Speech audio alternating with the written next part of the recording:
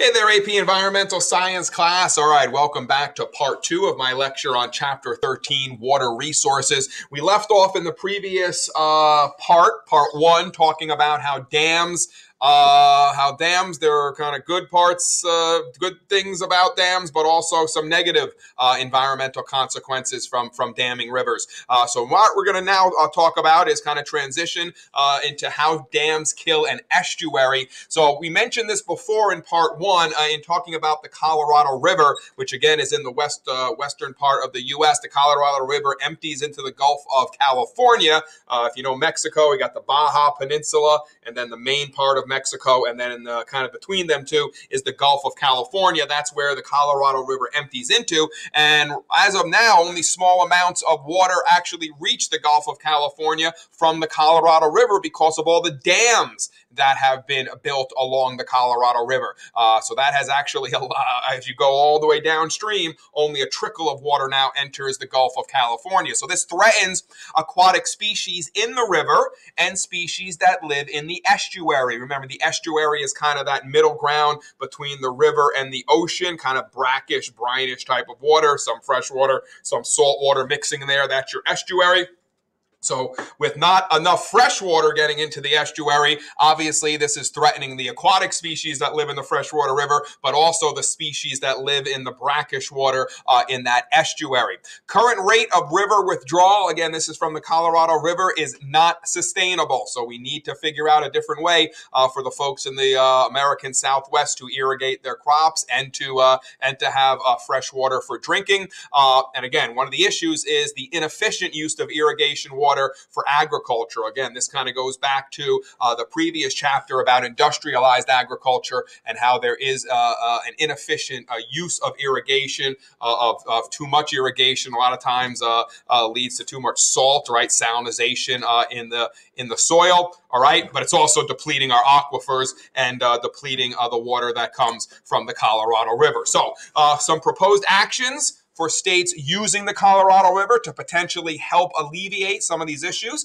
Well, they can enact strict conservation measures. They can phase out agricultural subsidies. Again, a lot of times comes back to money, right? So if you phase out some of these subsidies, the agricultural folks will have to change their practices. You can shift those water-thirsty crops to less arid areas. We spoke about this in part 1. Certain crops tend to need more water than others, so don't grow crops that need a lot of water in an area that doesn't have a lot of water. Okay, that doesn't make any sense. And of course, we spoke about this a few times already in this chapter. Raise the price of fresh water, because if the price is increased, then it may cause folks to waste less. Okay, because if you're just throwing money down the drain, okay, the quote unquote the proverbial drain, obviously. People, obviously, when they start losing money, start to change their habits. In 2014, the Morelos Dam, which is near Yuma, Arizona, actually opened for 2 months to release water through the delta into the Gulf of California. This was kind of a remediation method here. And believe it or not, there were some dramatic short-term results which were in the positive. So obviously, it just shows us that that water needs to continue to flow down the Colorado River into the Gulf of California, okay? Because without it, unfortunately, we are killing that estuary. And again, if it's happening there, it's happening all over the world where you have rivers being dammed. There's a critical concept, real quick. It talks about the National Environmental Policy Act and environmental impact statements. So the National Environmental Policy Act, NEPA, requires that an environmental impact statement be developed for every federal project likely to have an effect on the environmental quality, and this would mean impacts on water, soil, air quality, wildlife habitat, etc. So not only water, but for everything. And this is done. Here in Westchester County when new development is being done. So just something to keep in the back of your mind. All right. So what we're now going to talk about is how. So we spoke about how there's so very little fresh water available on this planet, but what we have an abundance of is salt water. So what folks have discussed is the process of taking salt water and turning it into fresh water. One country, Saudi Arabia, happens to do this. They're actually the leaders in this right now, and this what's known as desalinization methods or desalinization, taking salt out of the water. Unfortunately, one of the big issues right now with this desalinization is that it is very expensive. Okay, and it's not, it doesn't produce that much fresh water. So that's the issues right now. But this is a kind of growing area of environmental science. So maybe one of you, if you're interested in this, this could be something that you do as a career. Maybe go into environmental science and maybe find a cheaper and more effective way to take salt water and turn it into fresh water, desalinization. Because again, we have plenty of salt water on this planet. And if we can figure out a cheap and fast way to turn that salt water into fresh water, then we may be able to alleviate a lot of those freshwater concerns that we have. So desalinization methods, there are two that are basically used, something called distillation and reverse osmosis. So more than 17,000 desalination plants are currently operating in 150 countries. So they are out there. Most of them, again, in arid nations like the Middle East, North Africa, Caribbean, and the Mediterranean Sea area. And again, Saudi Arabia is the leader in this right now. However, what are our issues? We just spoke about it. High cost, okay? You need a lot of energy, which again adds to the cost and adds to potentially other environmental degradation issues. And you need large amounts of salty wastewater, okay, in order to do this. So those are some of the issues, all right? But this is basically how it's done. So on the left is your reverse osmosis. So what happens in reverse osmosis? Well, basically you have pressure. All right, that's A here, pressure pushing down, you have all this water. B is a semi-permeable membrane. What does that mean? Well, semi-permeable means only some things can go through it, right? So what can go through it? Fresh water. What can't go through that B, that semi-permeable membrane? Salt. So what happens is, as the pressure pushes down, that's your A here, it pushes water through B, which is your semi-permeable membrane. The salt, which can't get through that membrane, is left behind, and then that salt exits out this pipe C. Okay, that's your kind of salt water. D, obviously, is your fresh water that then moves out area D and then can be used for irrigation or for drinking. All right, so this is reverse osmosis, again, using a semi-permeable membrane to separate salt water, at least the salt, to separate the salt from the water. All right, the salt stays on one side of the membrane, the fresh water gets to the other side, and there you have fresh water. So that is a reverse osmosis. In distillation, okay, this involves heating water. So you have A here, which heats the water turns into gas. Well, what's interesting is that when you heat water, the water evaporates, but the salt does not evaporate. So basically, the salt is left behind in whatever water you have left over. You have evaporation. Then that evaporated water, that water vapor condenses. Okay, that's what you see here in B, condenses along these coils, which are cold to allow for the condensation. And then they almost form like its own type of rainstorm in this tank, in this distillation tank, okay? It kind of rains fresh water, and then you collect that fresh water, and that goes out here. E is your briny, your salty wastewater, and then you could actually collect that and use that for some other things as well. This is the way, I remember way back in when I was young, Gilligan's Island I used to watch. And one of the ways that Gilligan on the island was able to get fresh water was this, using distillation. They had the professor right there, and he kind of knew what he was doing. And I remember thinking to myself, if I was ever lost or abandoned on a desert island somewhere in the ocean, this is how you could get fresh water. What you could do is take your water, maybe hollow out a coconut, okay, and put the water in a coconut, somehow light a fire, okay, get that water in the coconut to evaporate, somehow have some kind of a saran wrap, or again, I don't know how you can find this if you're abandoned on a desert island, but maybe you're lucky, something that is cooler than the surrounding air. As that water vapor comes up, it condenses. Now you have fresh water, and then you could collect that fresh water to drink, okay, called distillation, all right? So that's, again, Two processes that can remove salt from seawater. And again, you're going to want to use distillation if you're yourself abandoned on a desert island somewhere. Okay, that would be a way to get yourself some fresh water. But it works. All right. So these are two types of steps that are used. And again, just understand both of them and understand that right now they're expensive. They're not as efficient, but they are being done. And the hope is down the road that we can get these processes to work a little better because, again, we do have plenty of salt water out there.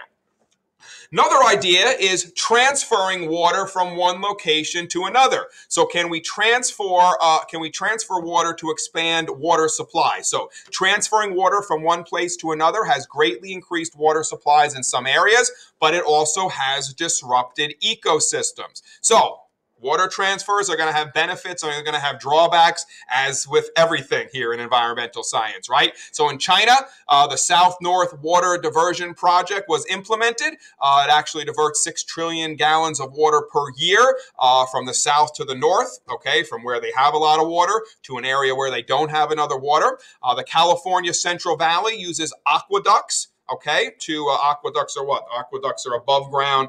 In the older Roman days, they were open. Now they're just pipes that basically pump water into other areas. Water loss, however, happens through evaporation and leaks with these aqueducts. All right, so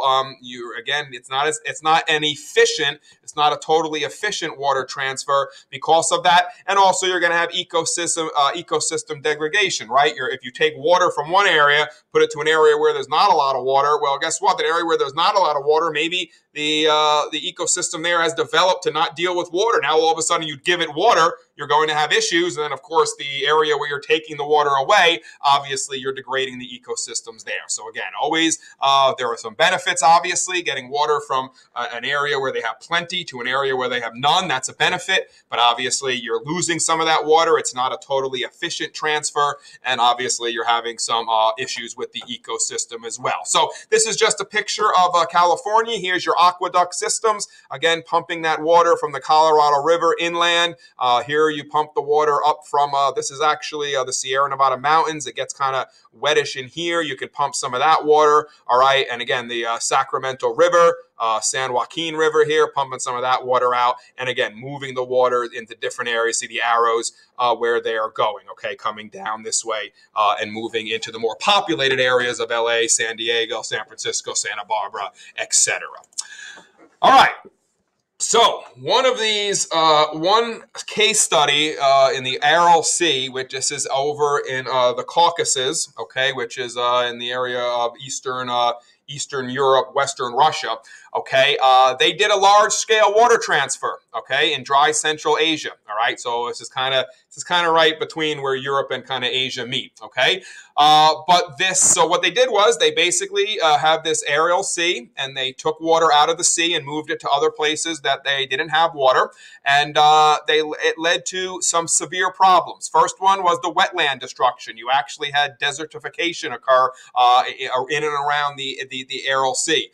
Greatly increased salinity. So when you're taking fresh water out of the sea, all right, this is one of those inland seas that did have some salt to it. When you take more of the fresh water out, you leave more of the salt water behind, and though that increased the salt water of the Aral Sea, turned it into kind of like the Dead Sea in Israel, or on the border there.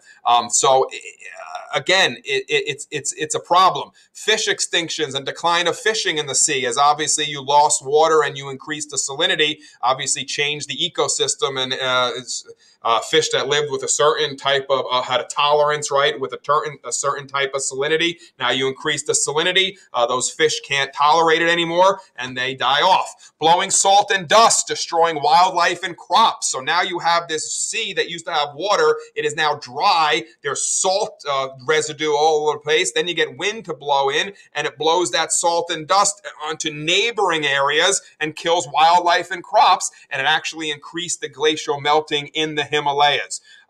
Shrinkage of the Aral Sea has altered local climate. Hot, dry summers, colder winters, and a shortened growing season now occurs around the sea. Restoration efforts, they've tried cooperation from neighboring countries. They've tried more efficient irrigation. They've tried to put in a dike construction to raise the level of the northern sea there. But it's a long process to restore it. It's always a lot easier to destroy the environment than it is to restore the environment. And let me show you a dramatic picture. All right, this is an absolutely dramatic picture on the left, the Aral Sea from 1976, and on the right, the Aral Sea just about 6 years ago in 2015. You kidding me?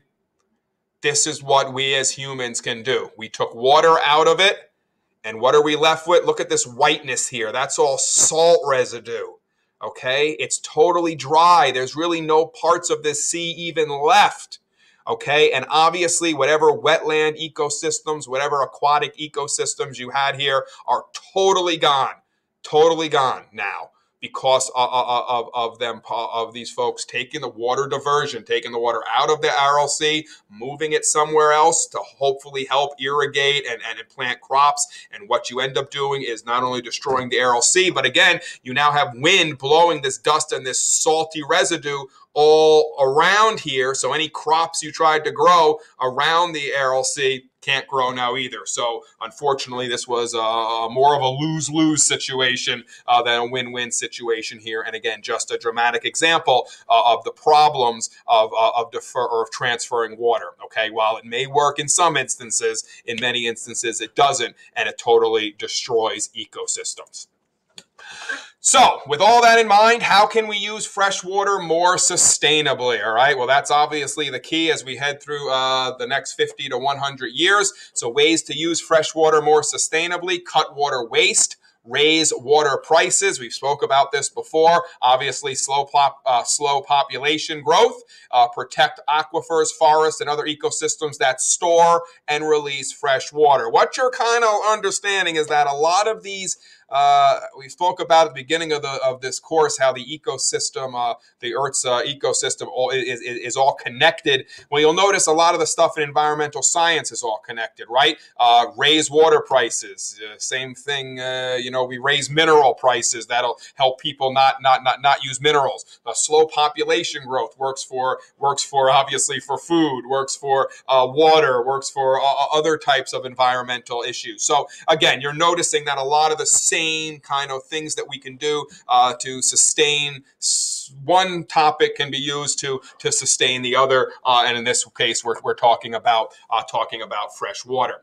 1/2 to 2/3 of water is wasted. Think about that. 50 to 66% of water is wasted through evaporation, leaks, and inefficient use. So obviously, if we can just cut half of the waste, right? If we can take 50%, cut it to 25%, it's still wasteful, but it's still much better than we're doing now. Once again, the cost of water to users is low. Government subsidies mask the true cost of water. So no subsidies for improved water efficiency. Maybe we need to come in with subsidies that give people tax breaks if they use water more efficiently. And maybe we need to raise the cost of water. Again, my water bill is always the lowest compared to my electric and my gas bill. And I would argue I probably use more water in my house than I use electric or gas. So at the end of the day, if that water price was increased and my water bill goes from $50 a month to $200 a month, well, you could probably hear Mr. Van Eck saying, turn that faucet off, or turn that water off when you're brushing your teeth, right? Which you're supposed to do. Right now I don't, I'll be honest, because water's cheap. So obviously, what could we do? Raise the price of water. Raising prices, though, could hurt lower income farmers and city dwellers. So again, this is kind of the yin and the yang. While folks like me and you might be able to handle a little bit of an increase in our water, maybe some folks who are not doing as well as us might not be able to handle that. So again, this is where you have to kind of balance that out.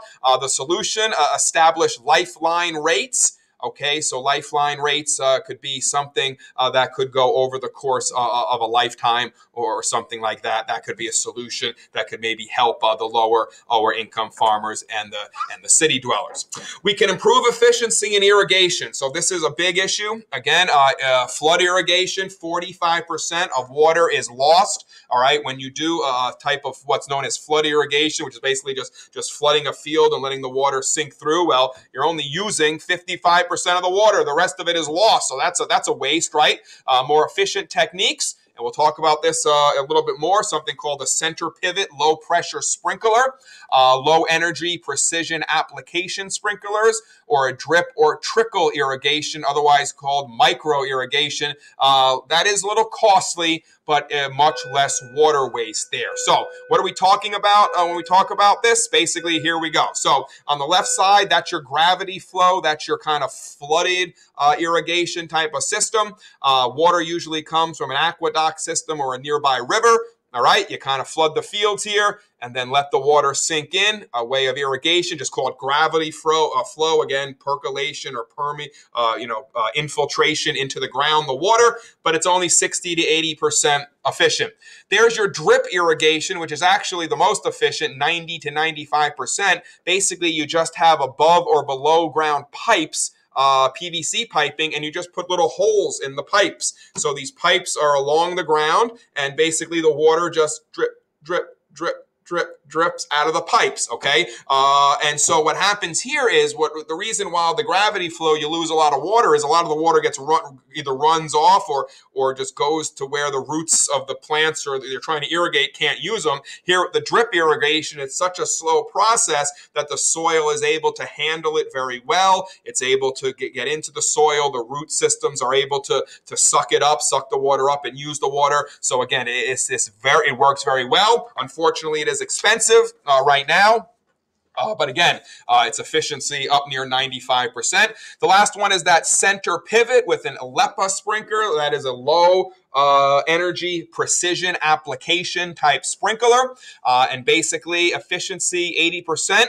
With a low pressure sprinkler, if you go with the low precision application, low energy, meaning they're precisely putting it where it needs to be, the water, you can get up to 95% efficiency here. Water usually pumped from underground and sprayed from mobile boom with sprinklers. So something that you're seeing right here. Okay, so these are 3 ways that we can improve efficiency in irrigation, which again is a big area where we waste a lot of fresh water. So again, just have a general idea of these 3 ways and briefly be able to explain them if you have to on an FRQ. So some solutions, again, reducing irrigation water loss, avoid growing thirsty crops in dry areas. Again, we've spoke about that. Import water intensive crops and meat.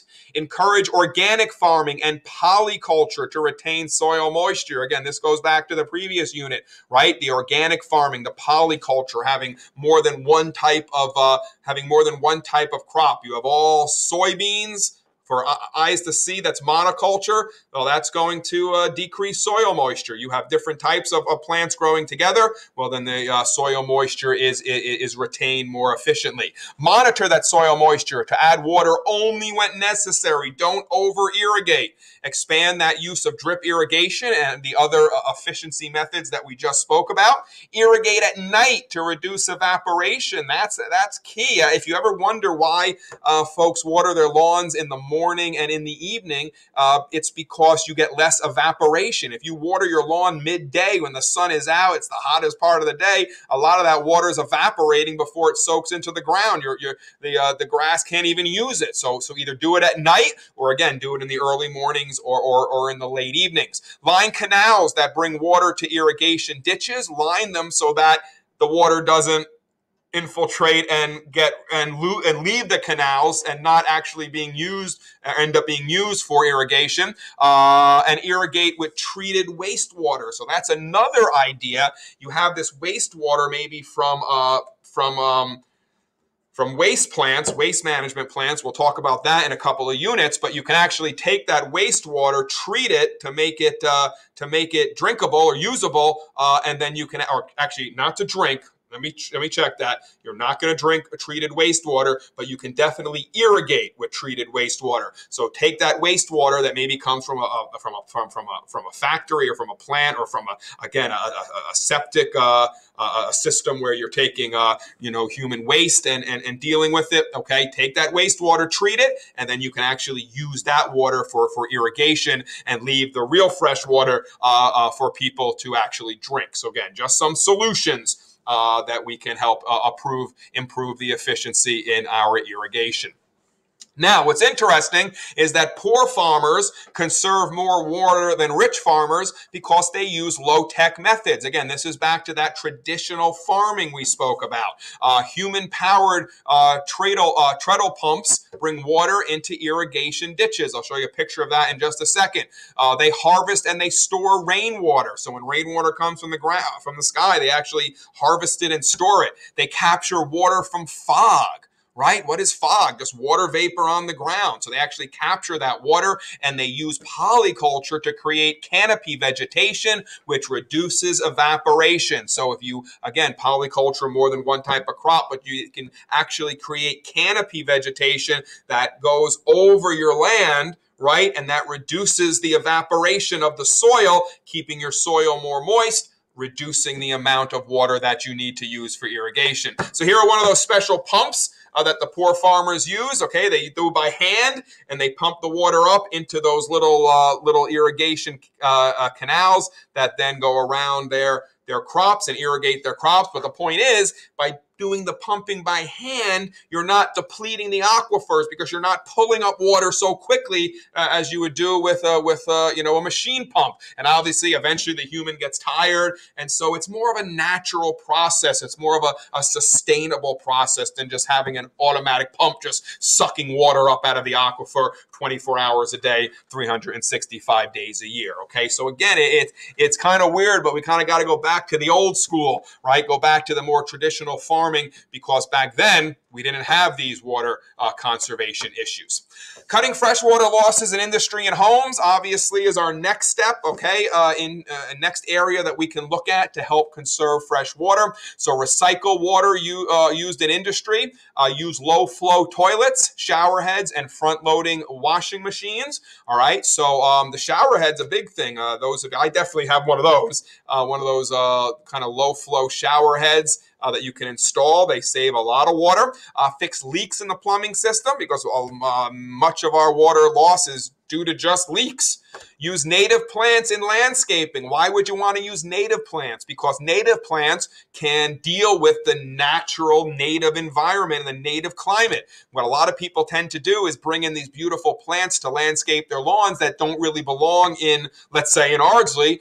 So maybe these plants come in and they need so much more water than most of the normal plants that grow around here naturally, and so now you have to water your plants more than you would normally because they're not native to this area and they need more water than naturally occurs. Well, that's an issue. So just use native plants in landscaping that can handle the amount of water received. Maybe you live in California, you don't receive a lot of water. Well, if you use native plants, those native plants have adapted to not have to use a lot of water. Okay, so things that you could do in your landscaping. Use gray water and use water meters to reduce water use. Okay, water meters help reduce it because you see how much water you are using. Okay, and it causes you to stop because you know you're being charged for it. So here again, just a picture of some beautiful landscaping in this area. Looks like see some palm trees. So maybe could be Florida, South Carolina, could be California. But the point is, you'll notice, what are they using?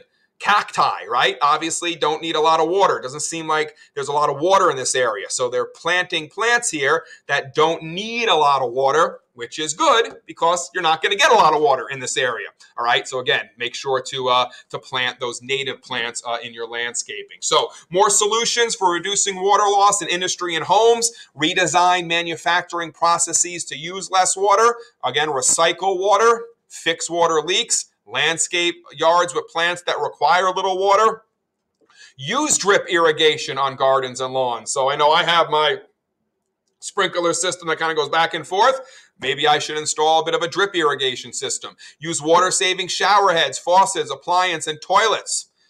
Or waterless composting toilets. I haven't gone there yet, but that could be interesting. Collect and reuse gray water in and around houses, apartments, and office buildings. Okay, and also raise water prices and use meters, especially in dry urban areas where you need to keep a more of a count on how much fresh water is being used.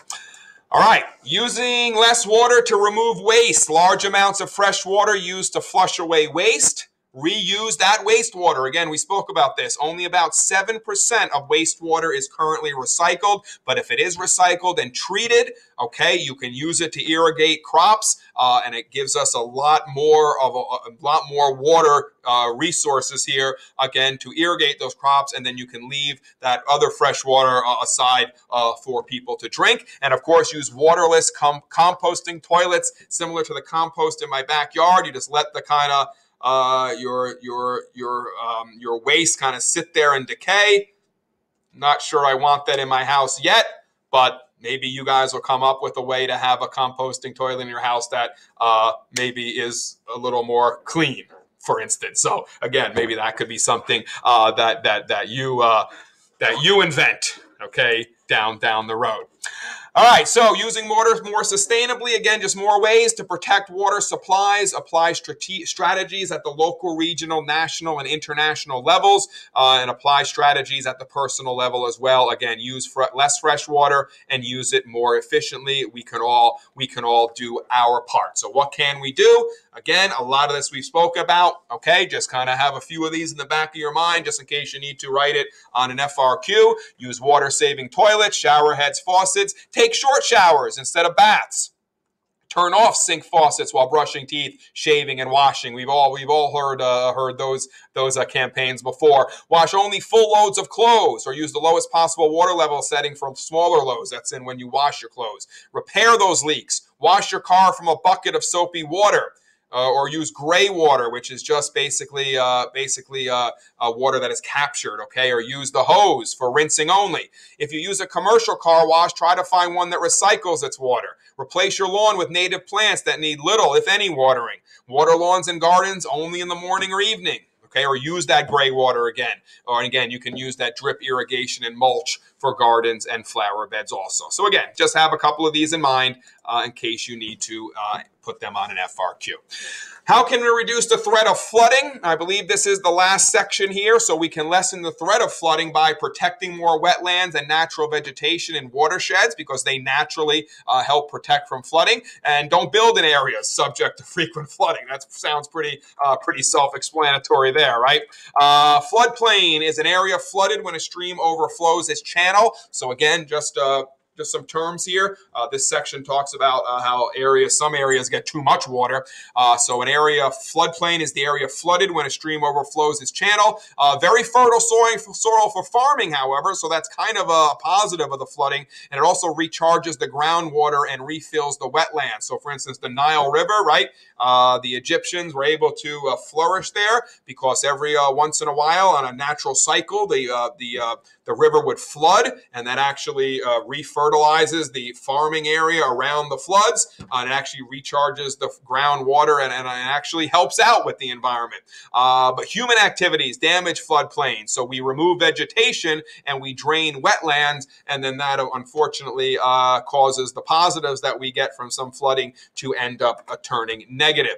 Rising sea levels from global warming means more coastal flooding, and again, coastal flooding we don't want, because coastal flooding is saltwater flooding, and when your salt water gets into your aquifers or any inland fresh water, well, then you contaminate that fresh water, okay? So we don't want that, but unfortunately, our rising global warming obviously is causing sea levels to rise, which is going to mean more flooding. So also, we spoke about this a couple of chapters ago when we talked about runoff and how after deforestation, you unfortunately get more flooding. So forested hills hillside. Evapotranspiration evaporates a lot of the water. Tree roots stabilize the soil. You have a diverse ecological habitat. Trees reduce soil erosion from heavy wind and rain, and vegetation releases water slowly and reduces flooding. Over here, where you have deforestation, you get these gullies and these landslides. Heavy rain quickly erodes the topsoil. Evapotranspiration decreases. Overgrazing accelerates the soil erosion by water or wind. Winds remove the topsoil. Agricultural land is flooded and silted up, or excess silt added on top of it. You got silt from erosion, fills rivers and reservoirs. Rapid runoff causes flooding. So again, it's all kind of connected here, folks. Okay, again, this is going back to a couple of chapters ago, but again, it talks about flooding. You deforest an area, you're going to potentially lead to more flooding than a nice forested hillside would have.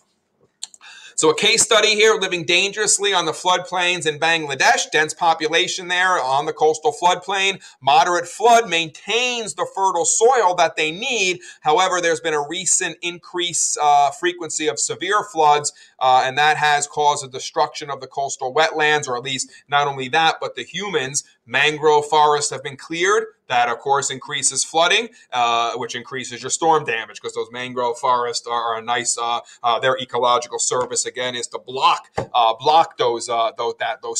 storm surge kind of coming in from the ocean. So obviously those folks are getting rid of the mangrove forest to plant or to maybe live, and that's increasing the severity of the floods. And adapting means using more flood-tolerant crops. We need to find crops that can handle flooding. Believe it or not, most plants can handle drought better than they can handle flooding. I see that in my own garden that I grow. If I overwater my garden, my plants wilt. If I underwater the garden, the plants have a lot easier of a time surviving. If I happen to not water for a week or so, the plants will start to wilt a little bit, but the minute I water, boom, they're perfect again. If I overwater, the plants start to kind of get a little wilty, and they really never come back, unfortunately. So overwatering much worse than underwatering crops.